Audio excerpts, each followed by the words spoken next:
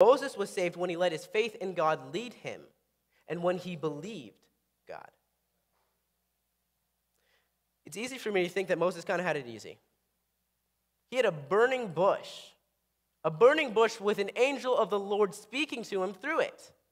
He knew exactly what the Lord wanted him to do. I don't have a burning bush.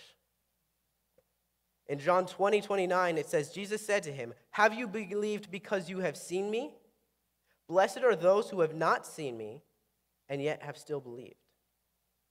Though we haven't seen miraculous signs like a burning bush, or plagues, or Dagon falling, or having lions' mouths shut in front of us, though we haven't seen any of those, that doesn't mean we have any excuse not to believe. In Romans 1:20, it says, "For his invisible attributes, namely his eternal power and divine nature, have been clearly perceived ever since the creation of the world, and the things that have been made, so they are without excuse."